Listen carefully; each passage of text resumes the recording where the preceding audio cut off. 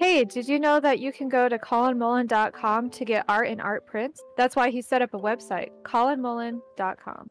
So hey everybody, I'm here with my wife, and we're gonna talk about this painting. Sorry, the beginning's a little blurry. I just kind of forgot to focus the camera. That's my bad. But this is of our first dance, and I've attempted this painting before, and it just didn't come out good enough, and so I kind of held it off for a year. It was gonna be the gift for our 4/10 anniversary, because we decided to make our wedding anniversary the same as our dating one, I guess. Right. But I was just thinking we could maybe talk about, like, you know, the wedding a little bit, just to have something to talk about. This was like pre-COVID, which was nice. Yeah, COVID this was about a year before COVID actually hit. Yeah, it was still 2019 though, right? Yeah, it was early 2019 because COVID didn't really hit until March 2020. Right. Because we were able to celebrate our 1-year anniversary of being married at the same venue that we got married at, and we vowed, hey, let's do this every year, and then COVID hit. So, right. you know, it was kind of just a small thing. We didn't have a whole bunch of people come. I think we had like less than 30 people. Yeah, we had your I think immediate we had family. planned to have like 50 people, but it rounded up being like 30 to maybe 40 people. And Sure. it was just, you know, our family, some close friends. Yeah.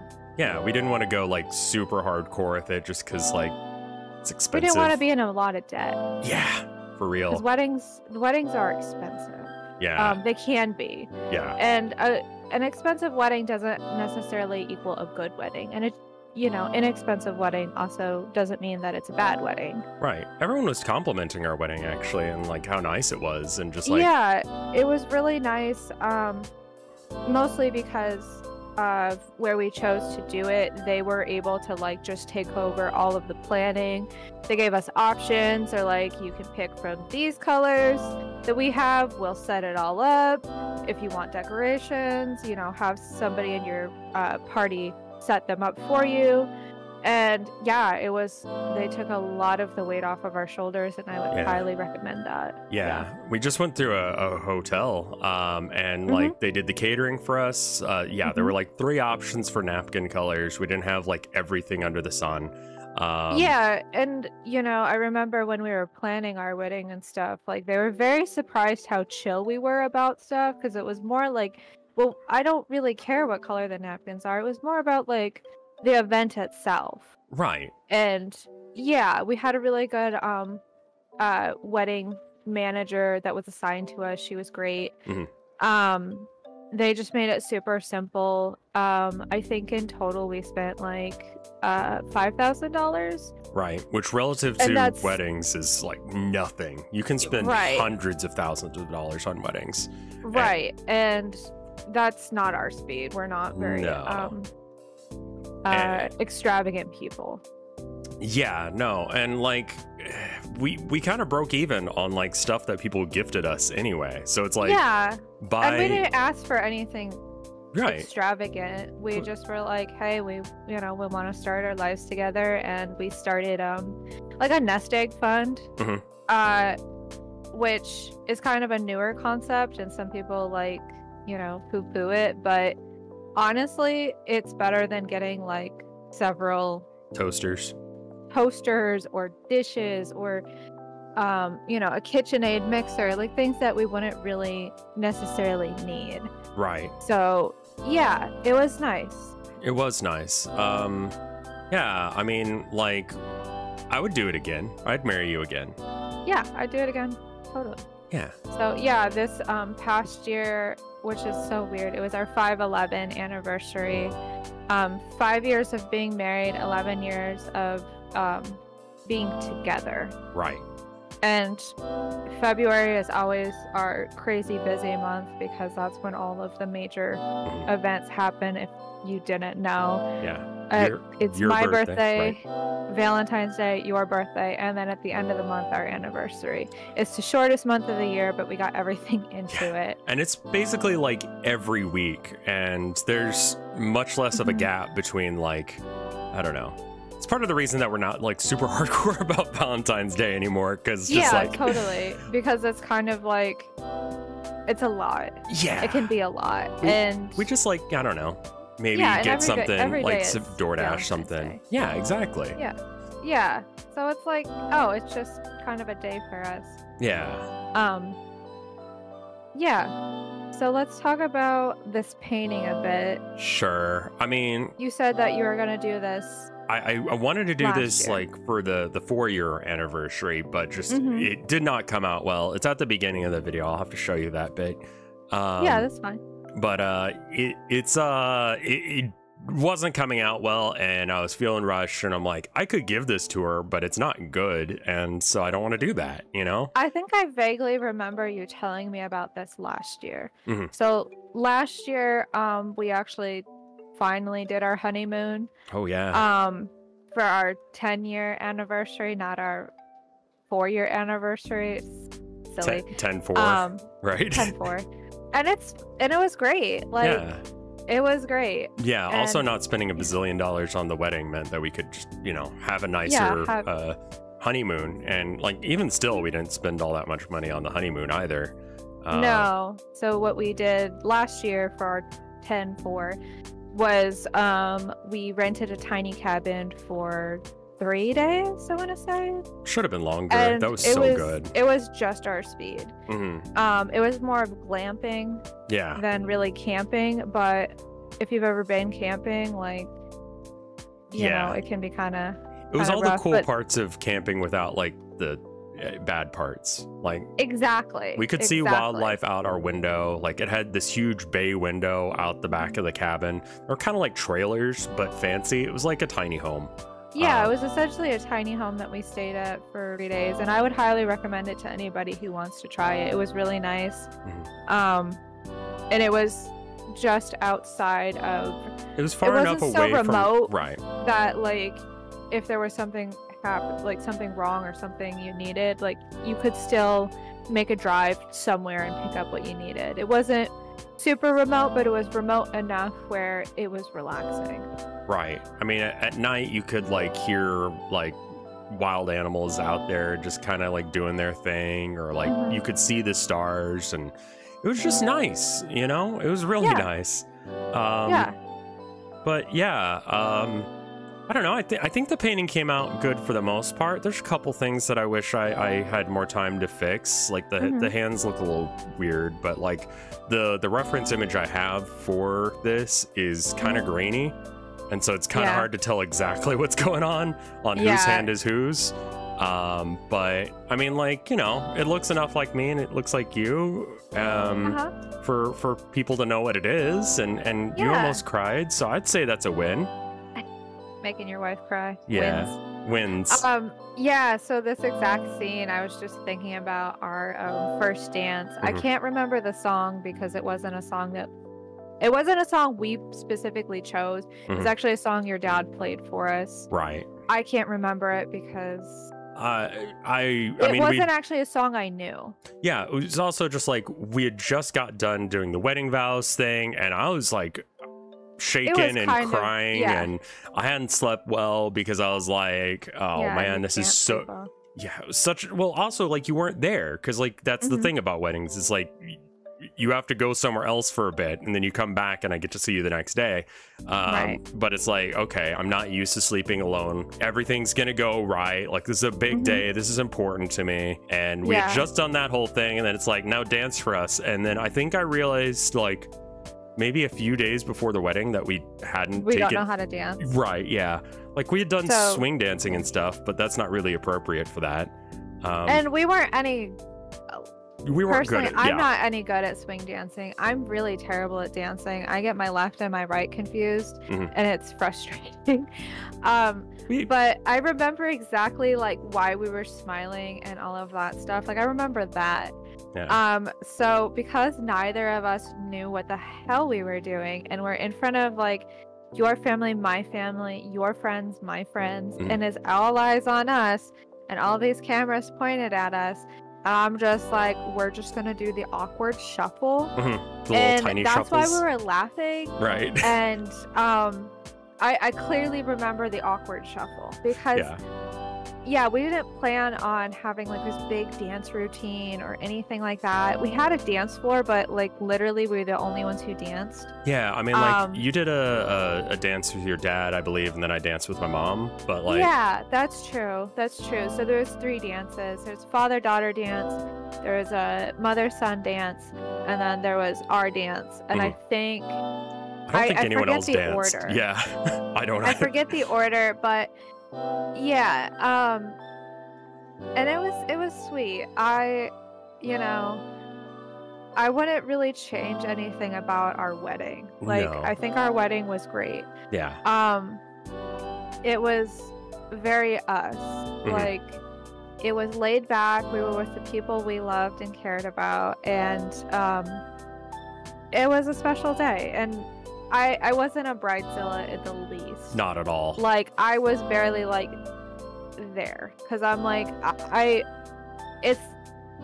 there's so many more special moments that I want to have with you that putting all of it into one day seems kind of ridiculous. That's such a and good when way of people putting it. like put such an emphasis on this is my special day, it seems like you're kind of missing the point. Like, Right. this is The start of something. supposed to be the start of your lives together. Right. It's not I'm the star of the day. Like, yeah, you are to an extent, but so is your partner. And, like, so I was everyone in never your- like that. Everyone and your brother is going to tell you that you need to do this big old bombastic, like, huge thing that you're going to be in debt for, like, however long for. But, like, Yeah, like, no. oh yeah, 20 grand, you know, ask your parents for money. And 20 grand is honestly like on the cheaper side, which is mind blowing. Yeah, I don't know why someone The would fact spend that we were able to do it for round about like $5,000 is amazing. And that's counting like tux rental and your dress and the food catering, flowers, catering, yeah, a hotel room for the night of, because just like I was exhausted afterwards. Like we sat down and we had our food and I was like, I'm really glad we're done with the hard part, you know? Like, and then it was just us hanging out basically and having food. And then we went and hung out with people. It was great. Yeah, and it was so funny. So I stayed at the hotel the night before with my best friend, who is my maid of honor. That was the other thing. We did not have a huge procession of people. We had a maid of honor and we had a best man, and that was it. Right. And so I stayed with the maid of honor the night before in the hotel room. And then Hootie stayed with me. He was my best man. He stayed at the apartment. He was great. He messed with me some. He's like, oh, you've got the ring, right? I'm like, no. He's like, I'm just messing with you. Yeah, because you were so tense. And it was so funny because of the two of us, you were the one crying, and I don't think I cried once. No. But when I'm under pressure, I get really jokey and funny. There's a really cute picture of you, like, after we got done saying our vows and, like, we did our kiss and all that, like, of you doing, like, a really celebratory, like, raise our hands up in the air, like, hooray, we did it. Yeah. I think you even said that. You were super cute. We have our vows, we saved them, we have them framed, and we have them in a spot where we can see them, and it's just nice to every now and then just like walk over and like read them and go, yeah. I think mine starts with like, I'm gonna try and say all this before I start crying or something along those lines, and it's like failed immediately. I was crying. Yeah. I forget the order. Did I say mine first or did you say yours first? I think you went first because you were just like, you were shaking. It was, And I mean, because I was so excited to see you. I hadn't seen you for a whole day. Right, and it's and like I think there was everyone's like, talking about like, oh, you know, you love your wife and all that. And I'm like, yeah, where is she? I want to hang out with her. Yeah, and I just remember my face hurt from smiling so much. Like, I think I can't remember another day where I've smiled that much. Are you gonna make me cry again? And it was fun. It was a good time. Yeah, 10 out of 10 would do it again. If you're looking for some wedding advice, I think we can give a little bit of that. Sure. So my biggest piece of advice is when you're looking, if you're looking to buy a wedding dress, first off, don't go to an establishment and say you're looking for a wedding dress. You just need to say you need a white dress for a formal event, and it will be so much cheaper. Yeah. Anything tied with wedding or bridal or bachelorette or bachelor is going to be jacked up in price arbitrarily. Because you kind of went to my bachelor party. I mean, it was kind of like your family. It was a joint party. Yeah, we went to like a nerd store and like hung out for a second, and we went a couple other places. Like we didn't go like drinking we had, like, or whatever. A game night. Yeah, we had game night. Which was awesome. Yeah. But the other thing I was gonna say, we also did things kind of on the like cheap. So I made gifts for all of the wedding guests, and I forget how much it cost in total, but we gave everybody gifts. We did the invitations ourselves. We went to Office Depot and had it printed on cardstock so we can mail it out. Rather than saying it was wedding invitations, we just made invitations. Right. And we got it printed out, and it was like, I don't remember exactly how much it was, but I do remember if we wanted to get wedding invitations specifically, it was ridiculous how much more it costs to get that printed versus getting like just things printed normally. So like avoid saying you're one, getting married, and two, like what the event is, because it will lower your cost. Yeah. Because a lot of this industry is feeding off of people's emotions. Like, hey, don't you want this to be your special day? This is your special day. Do you want to? Do you want people to remember? Like, I walked out of a ring store because the guy was like, "Oh, you want an amethyst ring? Because you know that's the stone for February, and it for all the reasons she was just talking about, that's way more important than a diamond to me. Not to mention just like diamond trade stuff in general. So don't you want something that'll last forever?" And I'm like, I'm leaving. Like you're trying to emotionally manipulate me. Yeah, like get out of here. There's a lot of that too, because it is, you know, it's a very emotional time. So you know, if you're looking for wedding stuff, just say it's for a formal event. Right. Because as soon as you bring in wedding stuff, that like guilt of, oh well, don't you want it to be special? This is your only time of getting married. Like this is your one shot of getting it right, and it's just, don't you want to prove how much you love her? You know, that kind of stuff. They will try and guilt you into stuff, and it's just no. Right. At the end of the day, what people are going to remember is if they remember all the decorations and stuff like that, but they don't remember the wedding, you screwed up. Like, make it about you and whoever you're marrying and how important that is, and because that's the point, right? Exactly. And also the other thing that I would like to say about weddings is like, you don't necessarily have to follow all of the traditions. Oh yeah. If you don't want to. Exactly. Because I remember my mom getting very into like all of the etiquette of weddings, which was hilarious because my parents, they just went to the courthouse and signed documents. Yeah. But when Colin and I announced that we were engaged and we were getting married, my mom was like, we need to do this, we need to do this, you need to do this, you need to have this. And I just kind of decided like, okay, some of those things, we did an engagement party because a lot of my family couldn't make it to Texas to our wedding. So we had an engagement party in New York for my family who couldn't go. And that was really nice because it was a celebration. It was another party. And then, you know, one of the things that we didn't do that's a tradition in the South is we didn't do, you know, it's called a bachelor cake. Where I totally forgot about that. Cake. And part of the reason we didn't do that was we didn't have that many people at the wedding. Oh yeah. So having 2 cakes was a bit ridiculous. Yeah. And it just reminded me of that scene from Steel Magnolias where the groom requests a cake in the shape of an armadillo, and then it's red velvet cake, and you're eating this animal-shaped cake that is red inside. I just thought it was hilarious, and I didn't know that was a thing. And I think one of your aunts, she offered to get one. Yeah. And that's just not us. Like, no, we're really like, I think we ate all the cake. Somebody was like, "Oh, don't you want to save some in the freezer?" I'm like, no, because then it'll go bad. Like, what?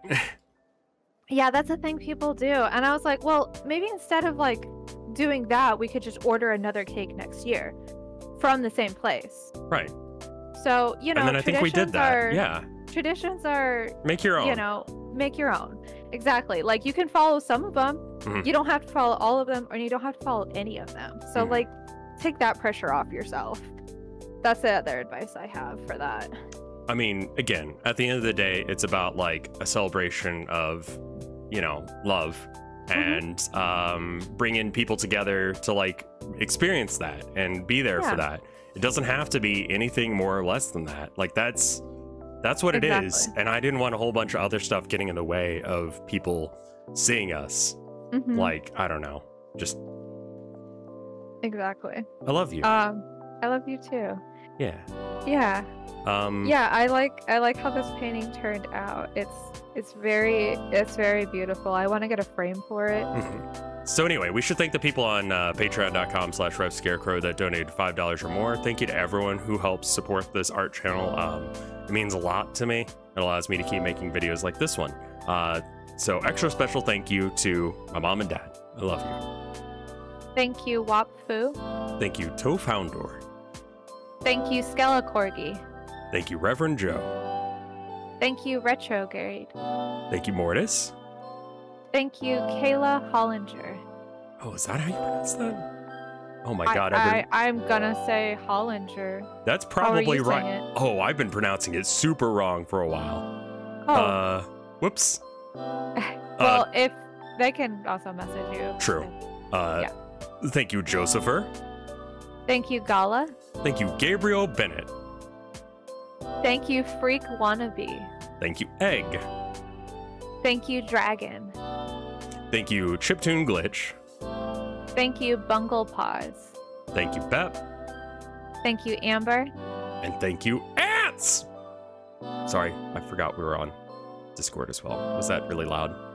No, it didn't even pick up on my end. Oh, okay, because it went too loud. Yeah. I love you. I love you too. Thank you for doing this with me. Yeah. I think it was nicer. Having me. Oh. Yeah. I'll always have you. I'll see you guys in the next video. All right. Bye. Bye.